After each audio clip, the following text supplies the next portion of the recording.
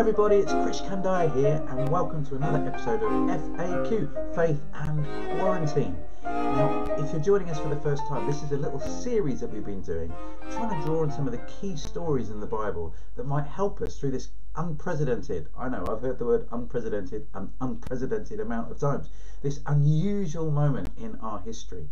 And we're drawing on these ancient stories that have sustained Christians and believers around the world for many, many years, thousands of years, and millions of people right now draw help and hope and inspiration from these pages. And I'd love to know where you are and who's watching. Yesterday we had someone join us from Beverly Hills, California. So just leave me a little comment, tell me where you're watching, and we'll do a little bit of interaction as we go through. I'm really open to questions. But stick with me for the next 20 minutes or so, where we're going to be exploring the question of how to find faith in difficult times and how to hold on to it when things get better. I don't know what kind of day you've had. Most of the people I know in the UK and in Europe and in America are in lockdown right now. They can't go out as they'd like to, and so we're finding new ways to kind of entertain ourselves or to educate our kids or to carry on our work from home. And in the UK, many of us have been watching this TV show, well, a YouTuber called, what's his name, Joe Wick. And so we were doing all the exercises with the kids this morning, keeping our morale high, getting our hearts pumping, and weirdly, I managed to put my back out. Not in a terrible way, just in a tiny little way, so that's bizarre. Trying to keep healthy, ended up getting less healthy. But anyway, I hope you've had a better day than me. Now, this situation, it is difficult and many of us are locked in, and that kind of small lack of freedom that we're experiencing right now is doing something to us. But I've been thinking about people around the world who our kind of lack of freedom would actually be a privilege to them. The kind of freedom that we still have from the comfort of our own homes is more than they've been enjoying for many years, whether that's because they're living in extreme poverty, whether they're slaves, there are still slaves living in our world today, or whether it's someone who's living in a place like Syria where it's impossible to go outside and people are starving to death because supplies can't get to them. And so these Bible passages are not just good for us in our context if you're watching in the West, but they're universally powerful stories, and I hope they can help you. Now, we've been doing a little mini-series on the life of Moses, and we looked at Moses, who ran into the desert because he was trying to get away from people that were going to track him down for murdering a slave master. And yesterday we looked at the loneliness of leadership. And if you've missed any of these, just have a look on my YouTube channel, or just scroll down on krishk.com on Facebook, and you should be able to see some of the videos previously posted. So yesterday, Moses was struggling with the loneliness of leadership, and he asks and begs for the presence of God to keep him going. We need to be spiritually sustained in these days. And the final episode we're going to look at from Moses picks up the story at the end of Moses' life. So maybe you know, maybe you've seen Prince of Egypt, maybe you've read some of the Bible where Moses leads the people of Israel out of captivity in Egypt, through the desert, through the Red Sea, and killing all the Egyptian armies, and God provides for his people, but they are 40 years in the desert because they were grumbling and unwilling to kind of listen to God. And at the end of the journey, 40 years, 4 decades later, all of that generation who rebelled against God and didn't trust him at the beginning of the Exodus have basically died out, except maybe Moses and a few kind of choicely chosen leaders. And they're at the brink of entering the promised land. And that's when you get the story, or kind of the last will and testament of Moses. And most of it is written into this book called Deuteronomy. And if you're good at your Latin, you'll know that stands for second law, Deutero, nomos. And this is the kind of repetition of the laws that Moses received from God on top of Mount Sinai. Remember, with the 2 tablets with the 10 commandments on and all the other laws that came with it. This is the kind of reiteration of that just before they enter the promised land. So it's a real critical juncture in the life of the people of Israel. And the people of Israel have been living in a weird form of isolation, and they're about to kind of engage with other societies, and God wants to remind them of some important principles. So I'm going to pick it up from chapter 8, verse 1 of Deuteronomy. And God says this: be careful to follow every command I'm giving you today, so that you may live and increase and may enter and possess the land that the Lord promised on oath to your forefathers. Remember how the Lord your God led you all the way in the desert these 40 years to humble you and to test you, in order to know what was in your heart, whether or not you would keep his commands. He humbled you, causing you to hunger, and then feeding you with manna, which neither you nor your fathers had known, to teach you that man does not live on bread alone, but on every word that comes from the mouth of the Lord. So Moses is telling the people of Israel that they need to hold on to the promises that God gave Abraham. God promised Abraham that he would have a land of his own. And it's only kind of now that is kind of coming to fruition, that the people of Israel are going to enter the promised land, hundreds of years later. And so we might have a kind of funny view that God doesn't care, or God doesn't keep his promises. But we're hearing here that sometimes God's time scale is just a little bit different to our own. And that can be true when we're facing crisis and disaster. Sometimes it's really hard for us to see the bigger gameplay of what God is doing. I sometimes think of our lives as a little bit like a caterpillar crawling up an IMAX cinema screen. Those 3-story high cinema screens that will be great to watch, the next Star Wars movie if there's going to be one on. And if you're a caterpillar inching your way up the IMAX screen, you could probably make out that there are different lights and shades and colours, but you have no idea of the picture that's been thrown onto that screen because you're just too up close and personal with it. And so what we have through the Bible is a kind of a pullback shot. We get to see the big picture of what God is doing. And here in Deuteronomy, God's saying, look, I haven't given up on the promise I made to your great-great-great-grandfathers. I'm still the same God. I'm still reliable. You need to hold on to me and trust that God, who sits both in time and outside of time at the same time, is able to see the beginning from the end, and he is working his purposes through. And sometimes we need to know that in the middle of a crisis, when all we can see is the kind of minute by minute, second by second news feed, that God really is in charge of the bigger picture. So yeah, that's one thing that I'm drawing out of this passage. But I think the other thing to see here is that God says, look, I let you go through this difficult experience in the desert to find out who you really were, to find out what you're really made of. And there's a quote that's been buzzing around my head since the lockdown has kind of begun. And it says this: a crisis does not change people, it reveals them. In other words, we kind of find out who we really are when we're under pressure. And sometimes that can be really tough. Sometimes we don't like the people we find ourselves to be. I know that's true about me. Sometimes I'm short-tempered or insensitive, and I'm not. I just don't do things well. And when you're in lockdown, in the pressure cooker of life, there's a lot of people who live in my house with foster parents and adopted parents, and sometimes that can mean that the worst bits of me come out, the bits that I've been kind of hiding or suppressing. And sometimes we don't like the people we find ourselves to be. And what's amazing about God is that he says, well, I know exactly who you are. I know the secret things of your heart. I know your history and your background, but I'm still faithful to you. And in one sense, the people of Israel going through the desert revealed who they really were. But it also revealed to them that they really needed God. There was no way for them to farm. They couldn't collect enough food when they left Egypt to kind of bunker down for 40 years. They had to rely daily on the provision of God for water and bread. And maybe in this lockdown, you're experiencing a new awareness of your dependency on God. And the strange thing about God is that he's willing to take us under those circumstances. That we might have been ignoring him when the going was good, when life was great.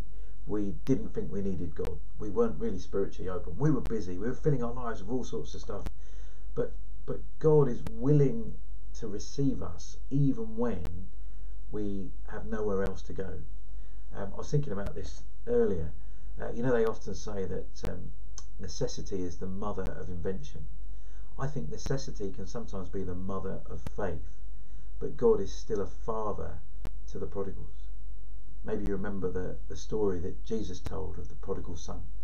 A boy who didn't really want anything to do with his dad, when he thought he was well off, and his dad was a well-off landowner, and this son decides he's going to ask for everything that he would get when his father died, and his father willingly gives it to him. I don't know if he has to liquidate some property and turn some assets into cash to be able to give his son his share of the inheritance. And it must have been absolutely galling of the father to hear his son saying, look, I don't care if you're really alive or dead, I just want the money that's mine when you do die. What a horrible proposition. But the father still gives the boy the money, and the boy zooms off as quick as he can, takes all his possessions with him, and goes to a foreign land and spends all his money on riotous living, as the New Testament says. And then he runs out of money, and he ends up down on his luck. And a little Jewish boy, he's even stooped to the level where he's feeding pigs and willing to eat the pig food. That's about as low as you could get for a Jewish boy. And then it says he comes to his senses, and he realizes that even slaves in his father's household were better off than he was. And so he starts to make his way home towards his father.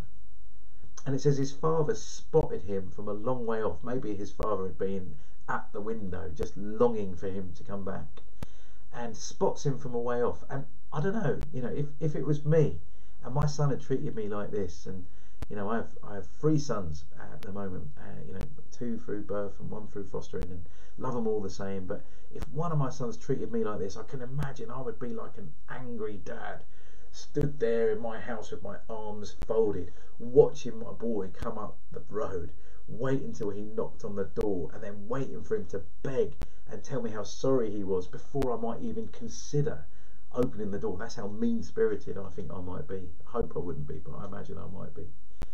But this father's really different. This father spots his boy a long way off, and even though he might have brought his family public shame, because it would have been the talk of the town that where's the boy gone? What do you mean he's spending all his money on riotous living? What do you mean he's feeding pigs? You can imagine how gossip travels in a small town. Anyway, the father spots the son from a long way off, and he runs to him and embraces him. And that embrace was a costly embrace, because this son might well have been covered in pig mess. And again, for a Jewish landowner to run down the road and to embrace a wayward son, and for a ceremonially unclean son, that was really costly. And yet this is the kind of love that we're told that God the Father has for all of us. That if the only time we come to him is when we've got nowhere else to run to, God will still receive us. That's amazing, isn't it? That's beautiful. That's called grace. There's an amazing book written about the story. The story is called The Prodigal Son. It's in Luke chapter 15 if you want to look it up. But it was written by a guy called Miroslav Volf, and it talks about exclusion and embrace. And here's a theologian that was wrestling with these stories after there'd been a civil war between Serbia and Croatia. And he'd seen what happens when countries rip each other apart, when communities murder each other. And yet he still found power in that story of the prodigal son to find reconciliation and healing. And so this story of a God who says, look, I'm not so proud that I'll only let you come to me when you're doing all right, when you're not just coming to me out of desperation. God says, I'm still willing to receive you. And I find that beautiful. And God saying that to Israel, you trusted me in the desert. You trusted me when you had to, when you had no other means of escaping from oppression or feeding yourselves. You trusted me then, and I was still your God. And then God says to his people, do you know what? You found me in the desert, you trusted me in the desert, but will that faith last? And maybe you're someone that, because of this crisis, you're talking to God more.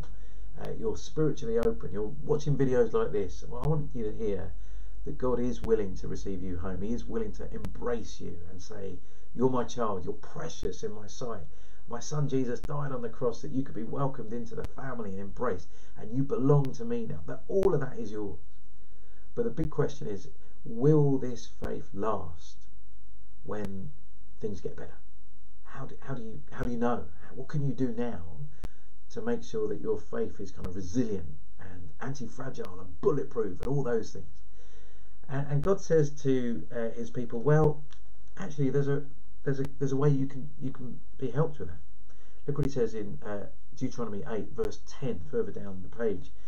He says this: when you have eaten and are satisfied, praise the Lord your God for the good land he has given you.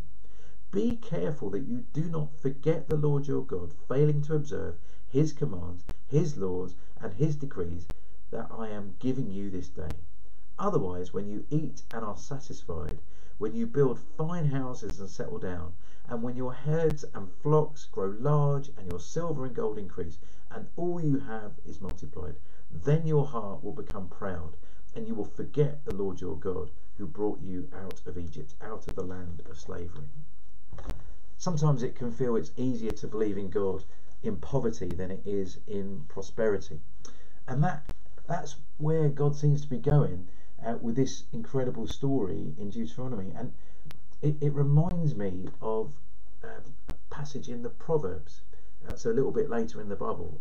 Hopefully the lock-in doesn't last long enough that we'll get there in these nightly videos, but you never know, so I'm saving it. But I'll give you a little sneak peek of one of my favourite Proverbs. It's actually a prayer that someone prays to God, and it's from Proverbs chapter 30 verses 8 to 9, and it goes like this: give me neither poverty nor riches, but give me only my daily bread. Otherwise I may have too much and disown you, and say, who is the Lord? Or I may become poor and steal, and so dishonour the name of my God. What a really interesting approach to wealth and prosperity and security.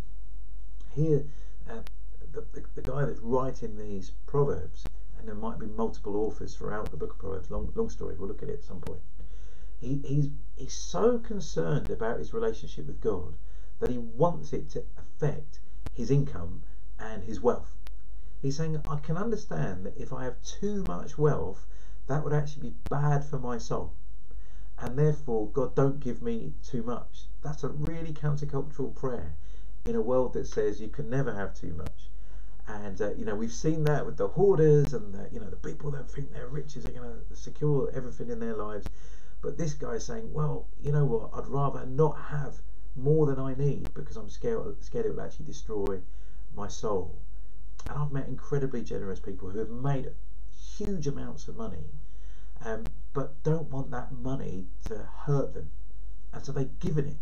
My little charity, Home for Good, it's a charity trying to find foster carers and adoptive parents for children in the care system. It's under our care system in the UK and around the world. I know this is going to be true here. There's huge pressure right now as more kids are going to be in care because of the pressure cooker of family life and the likelihood of increased violence and neglect. And also carers that are currently looking for children might not be able to look after them because of the virus. So I've met incredibly generous people that have given money to Home for Good so that they could live not as well off as their bank balance would kind of tell you, but at a level that actually will keep them their hearts pure and close to God. And they've tried to give their money away in a way that will do good, and so they've supported us. This is not a financial ask, although if you do want to support Home for Good, now would be a great time. But here's the book of Proverbs telling you too much might be bad for you. And God is saying to the people of Israel, that might be true for you. Once you're not in the desert anymore, will you still hold on to me? And there are two things that we're told to do. The first is to give thanks. He says, when you have eaten and are satisfied, praise the Lord your God for the good land he has given you. Praise God for what he has given you. Recognise that your wealth and your busyness and your job and your security, those are gifts from God. Praise God for it. Say thank you to God. That will keep your heart sensitive to God and aligned with him.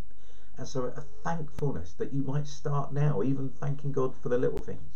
Our family's homeschooling, as many people are, and we're using our windowsills as hydroponics labs. We're growing little carrot tops and watching them sprout. And there's so much fun watching my foster children. They're younger. Just take great delight in the shoots coming up. There's wonder going on there, and I just want them to say, thank you, God. Thank you for this little miracle of life and growth. I want to teach them a thankfulness. I want to develop that in my life. And if you practice thankfulness, if you have an attitude of gratitude now, that will be a pattern of your life that will carry on when life gets better. And the second thing they're told is do not forget. Do not forget. Remember. Remind yourself.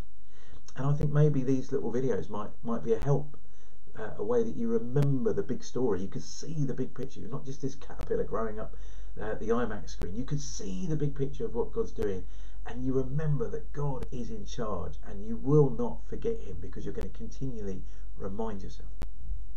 I'd love to know what you are making of these videos, and give me some feedback. Why don't you drop me a message? Tell me who you are and what you're watching. A friend of mine had an idea that if you're someone who is a church leader in any form of church leadership, you might want to leave a smiley face to let me know that you're watching. Or if you're maybe you're a charity leader like me, you might want to leave I don't know, a face with the hearts on. I don't know what that is called, but a face with the hearts on.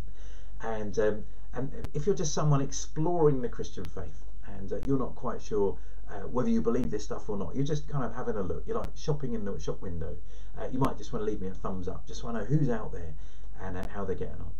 And we'll be looking at various issues as we go through our time together. There'll be another one of these tomorrow at 8 o'clock Greenwich Mean Time. And if you've got a topic or a question, or you want to dig into this a bit more, I would love to hear from you, because this will help me know that I'm being useful to you. I've got to give a shout out to my sister, whose home group is watching this tonight, so that they don't have to prepare a little study for themselves. Home groups, if you want to use that, that's totally fine, you go for it. But let me know how you get on, and I'd love to stay in touch. Drop me a line soon. Alright, see you tomorrow.